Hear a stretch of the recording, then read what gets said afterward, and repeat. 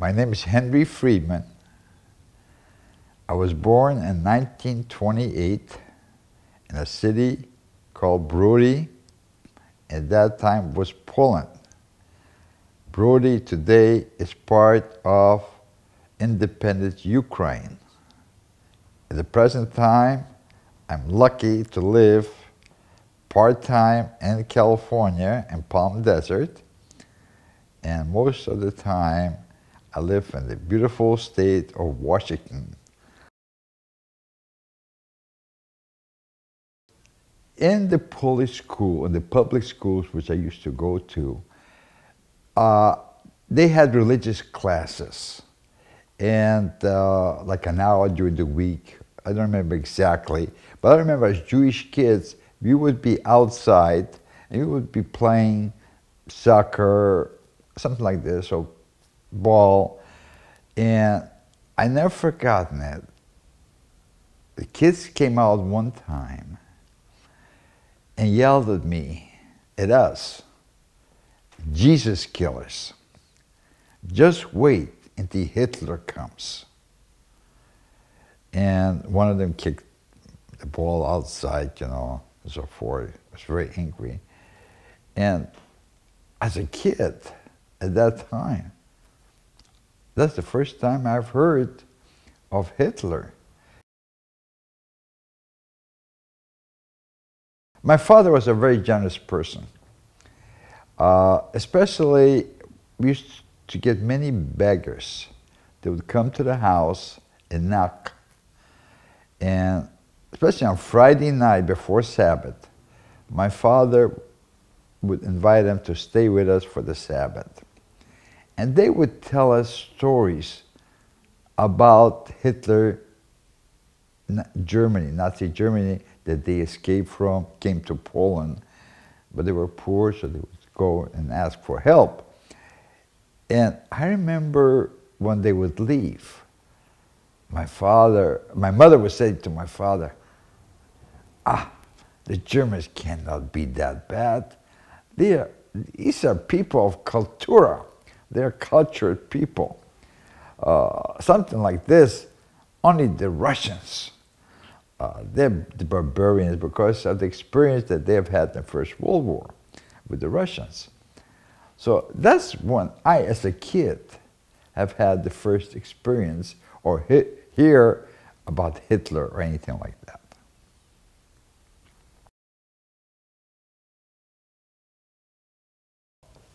The part of Ukraine that I was living in 1939, as history tells us, Stalin made a pact with Hitler to divide Poland. And the part that I was living in Ukraine, Western Ukraine, was taken over by Russians. So between 1939 and 1941, we were under Russian occupation.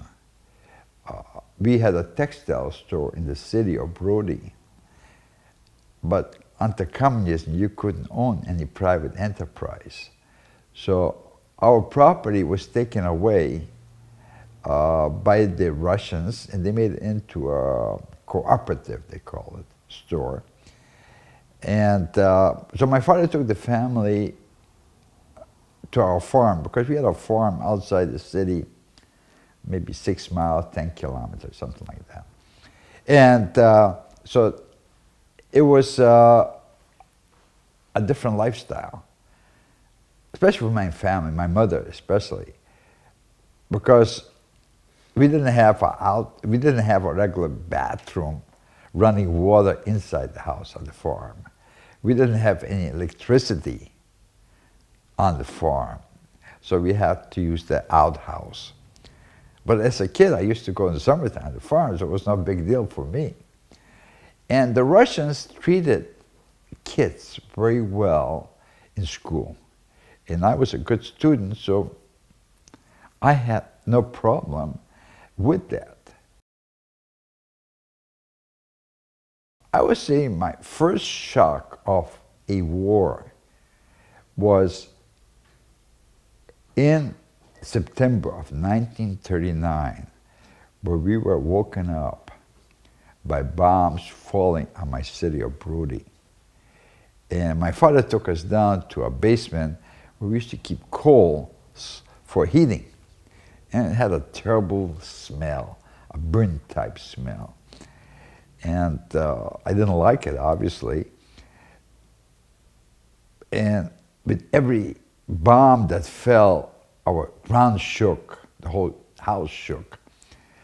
And I wasn't afraid that something would happen to me because, you know, as a kid, you feel your parents will protect you.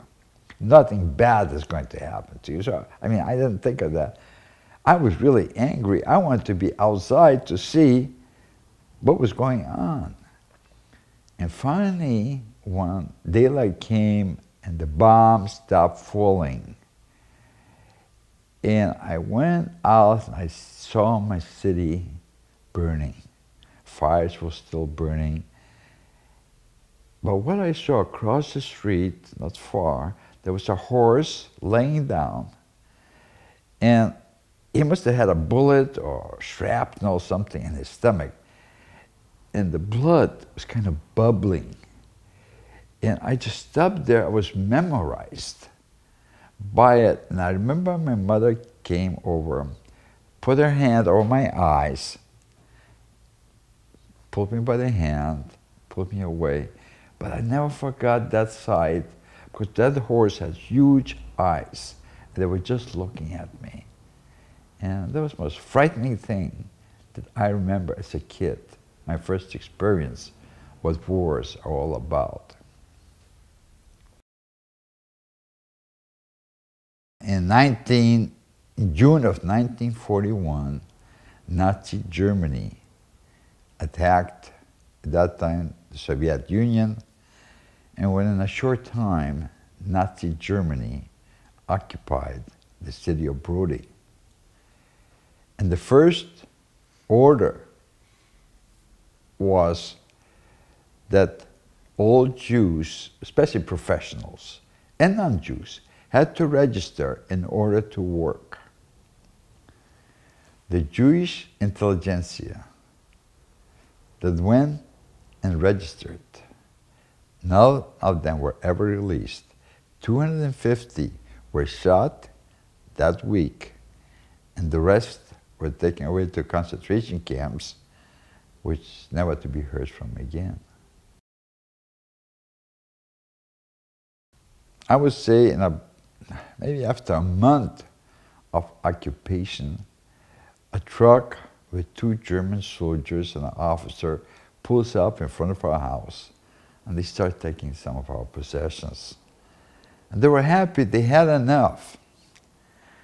And we had a porch right outside our house, and my mother got out, and the officer's about to get into the truck. My mother was crying, holding her hands, like I visualized today, like this, and he noticed a wedding ring on my mother's finger. And he was coming back, and my mother ran inside the house, and I'm following her, and then I noticed he's trying to take the wedding ring off her finger, and she's screaming, because she was in pain. The wedding ring has been on her finger all these years. So I stopped between the officer and my mother, tried to push him away. I've never forgotten, he slapped me in the face, knocked me to the ground. And I remember that my father used to have a pistol before the war. I went looking for that pistol. Luckily for me, I never found it.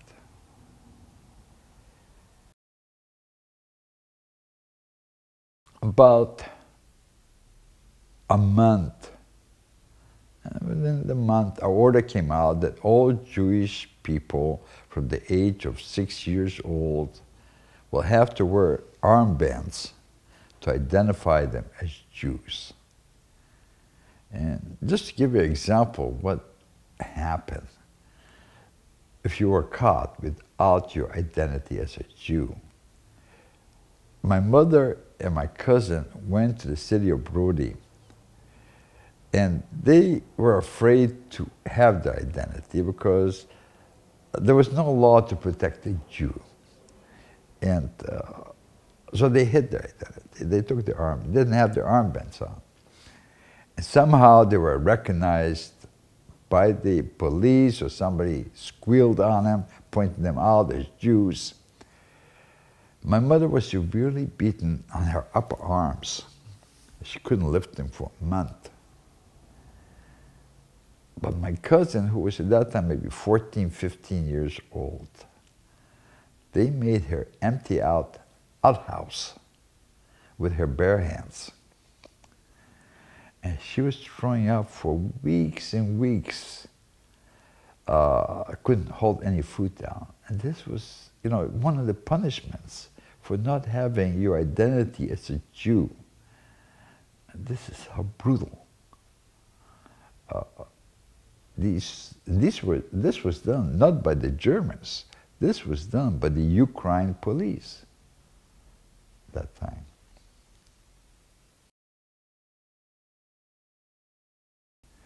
This is something that I could never understand.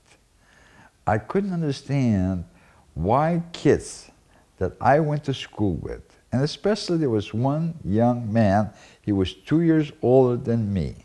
He was failing in math. And under the Russian system, if you did not have the grades, you couldn't step into the next grade. You had to know the work of that grade.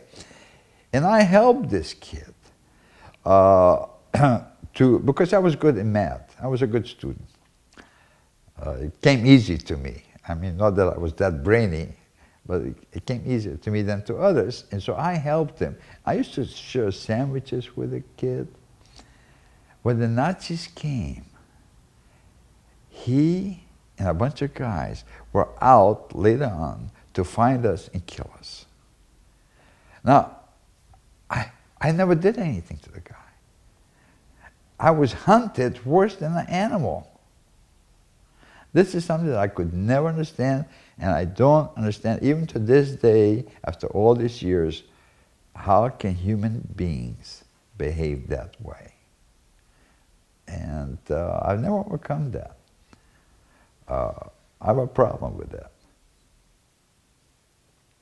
The most painful thing that I used to see is some of my uncles working on the road, breaking rocks with those heavy hammers. And I would see them, and I couldn't do anything about it because I didn't want to give myself away. But they would catch my eyes, I would catch their eyes. And at times I would see Germans, but they were guarded by Ukraine police, not Germans. I would see sometimes Germans having fun because Jewish people, especially religious people, used to have beards. And they would catch a Jew with a beard. And I witnessed that one time. And they were beating him, and not much I could do about it as a kid, because I was too young at that time. My father felt that once they have us behind barbed wires, it's going to be very, very difficult for us to get out. So he went to this manager, I forgot his name right now, I don't remember his name, and he said, look, I know what to plant in the land, in the parcel land that we own, because if you plant today potatoes in a parcel on this plot, you have to plant something else next year because potatoes take a lot out of the soil. And he said, let me help you with the planting and harvesting. Plenty of time for us to go into the ghetto. And the guy thought that was a good idea. What could he lose? He went to the Gestapo and got a special permission to stay outside the ghetto. And finally, when we had to go in October, that was in 1942. In October, when we had to go into the ghetto, he told us that the Germans were coming, or the police were coming to escort us into the ghetto of Brody. And that's the time where we disappeared from existence, as far as the Germans were concerned. Because that gave my dad time to prepare our hideaway places. The people that took us in were Christians. They had a house, it was like half was the quarters where they were living, and the other half, they had animals. We were put above the animals, up in the loft. Our space was about the size of a queen-size bed. My mother and the teacher had their heads one way, myself and my brother the opposite, so our feet kind of etched in between. All we could do in that space is either lay down or sit up.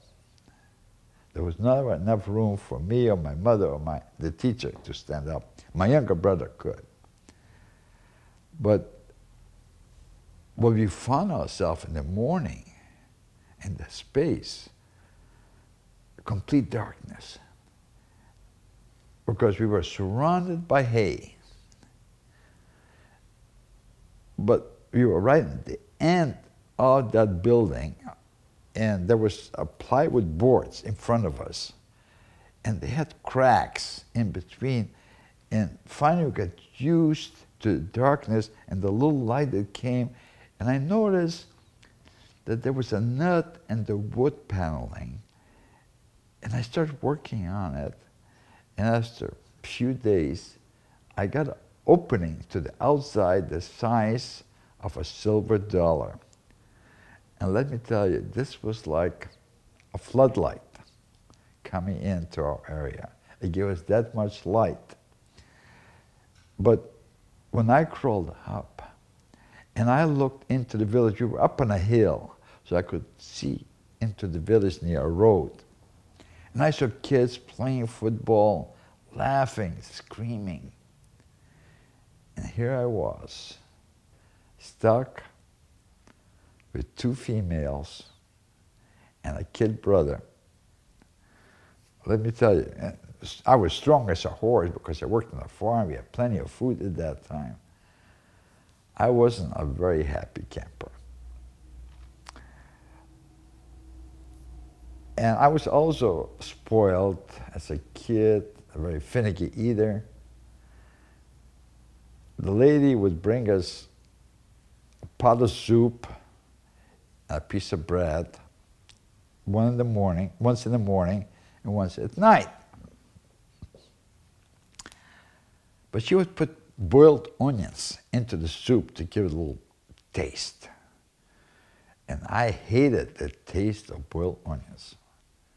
So I just wouldn't eat it. But let me tell you, after 3 months in this place, we were cut down to one meal. Because the people that took us in, they were not rich. They were poor people. My father prepared food for 6 months, gave them enough food. They shared the food. So after 3 months, they cut us down to one meal. And the one meal would be a pot of soup again and a piece of bread. But that would be sent up to us at night.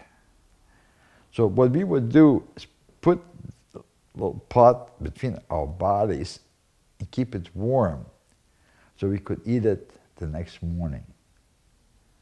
The lady never had to wash the pot because I had the privilege to lick every little drop of food that was still left on it. Because by that time, I was so hungry. I don't know, I can never explain to anyone what it is to be so hungry. That your mind and everything is constantly thinking of food.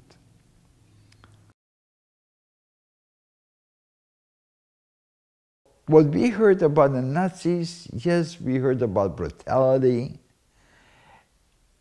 But we didn't know about death camps. We knew people were dying. We knew how brutal the Germans were, because they killed 250 in the first week, right, in Brody. They were killed, they were taken out, and murdered, and we knew what they were doing in other cities. They would make them dig out, there's a town called Zlochev, which my cousin was buried alive, when they had machine guns all lined up, and they were supposed to dig trenches to bury Russian dead soldiers and animals and so forth. Instead, they had machine guns hidden, and they killed people. My cousin threw herself in alive. Later on, she dug herself out. So we knew those kind of brutality. But when we went into hiding, we did not know about death camps like gas chambers and those things. The only time we found out was after. The Nazis were very good in hiding these things, because when they took Jews during Action, they were just supposedly resettling them to other places and putting them to work. So the secret was very well kept.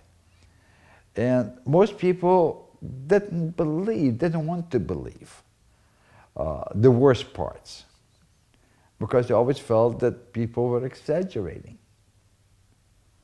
And very few people, we know some people that jumped off the trains when they were taken, and they would come and tell us stories. People still had a difficult time believing it.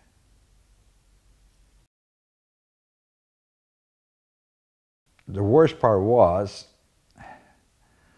it's almost the day before liberation. We didn't get any food for about 2 days. And the Germans had a field kitchen. And we could smell the aroma of the food that came from the yard, in the front yard, the house where we were hiding. But we were starving.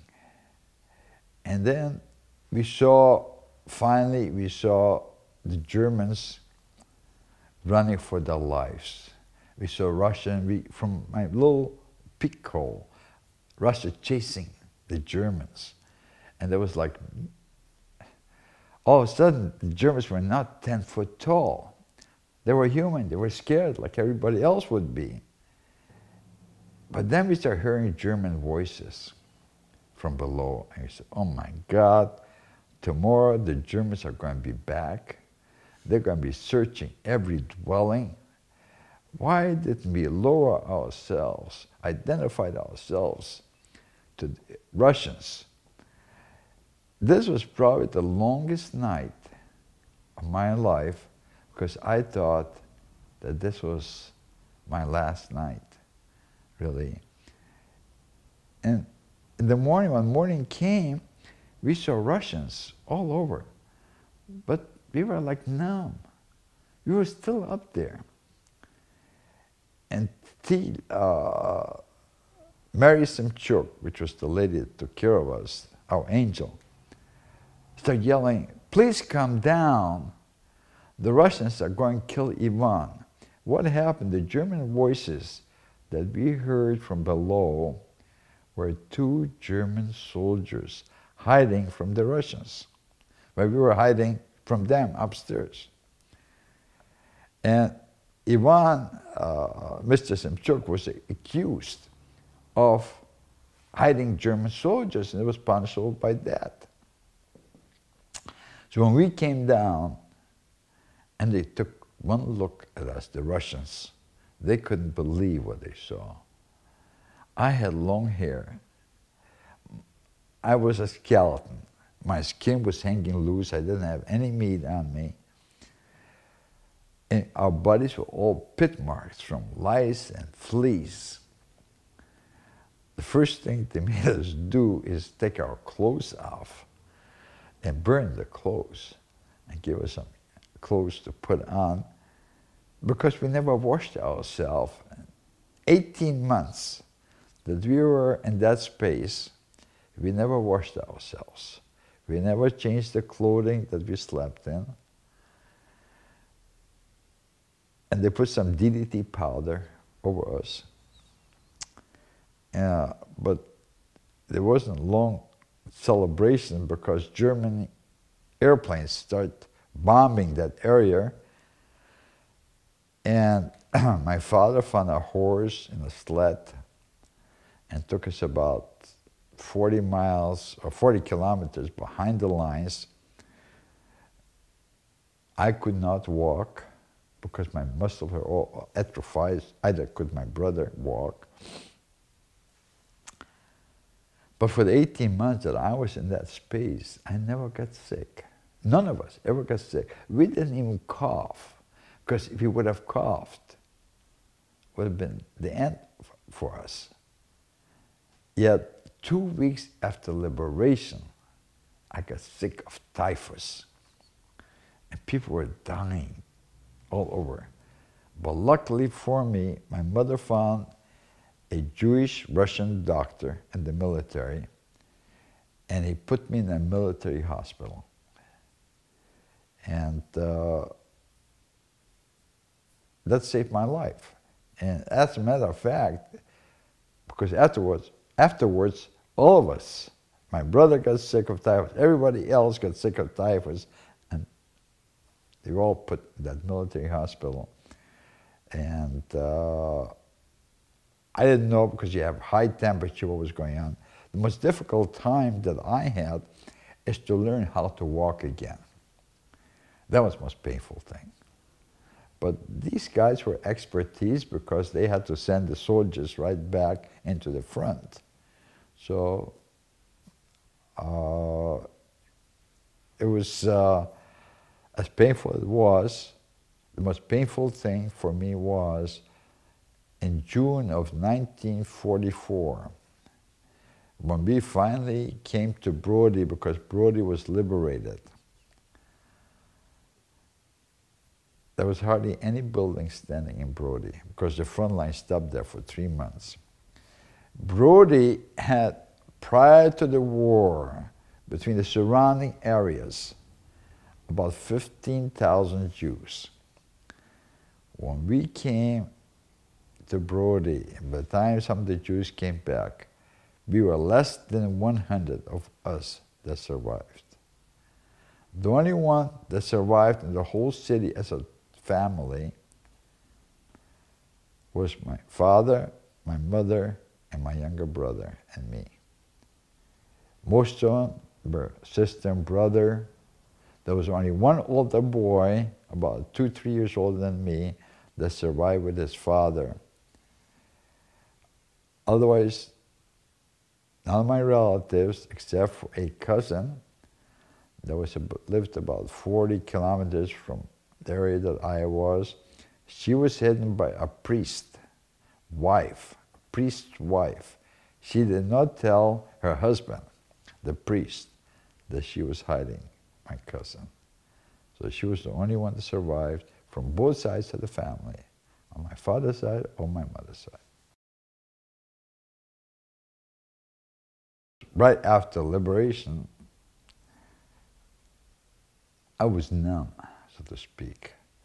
It's like, you know, you go to a dentist and he puts in Novocaine and you can touch it, but you don't feel it. And this is the way it was. It took many, many years for me personally, even to think about it. I was, personally, I was almost suicidal, you may say. I just lived for today. It took me many, many years even to think about it or talk about it. When I married my wife, she was American born. She never knew, she knew I was from Europe, but she never knew what I went through. And after we were married, I used to get nightmares. And she would wake me up. He said, "You're dreaming. What is it all about?" Oh, I said, "You wouldn't understand." And that was my answer. You wouldn't understand.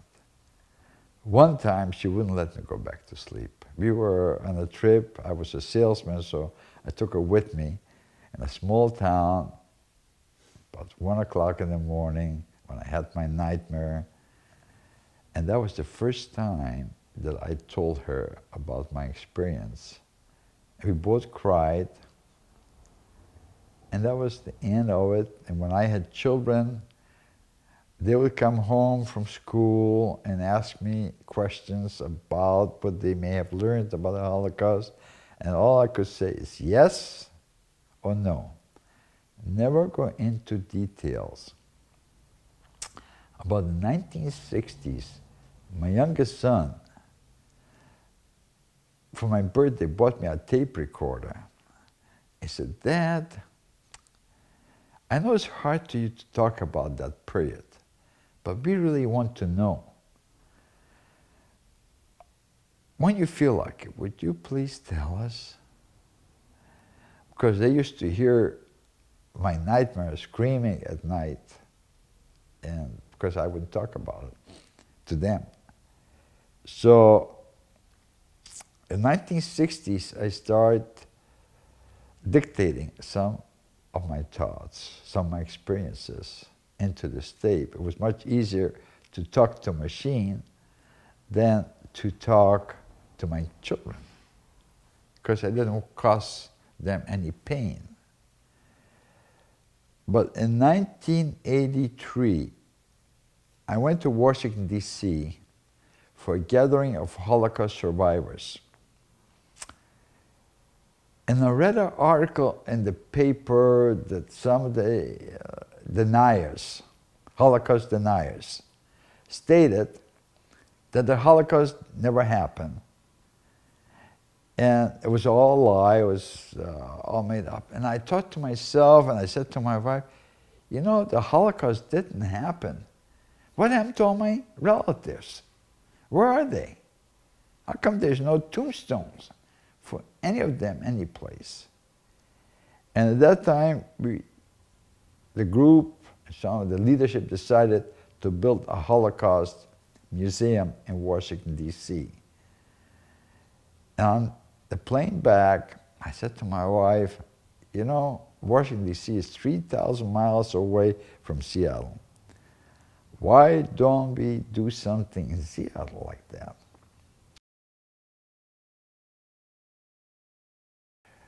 Because it is very, very important.